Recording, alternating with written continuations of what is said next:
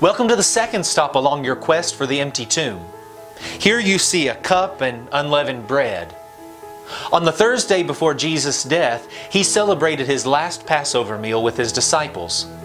The Passover feast was a celebration of how many years ago God had rescued His people from slavery in Egypt. It was only by the blood of a perfect lamb that the people's lives could be spared.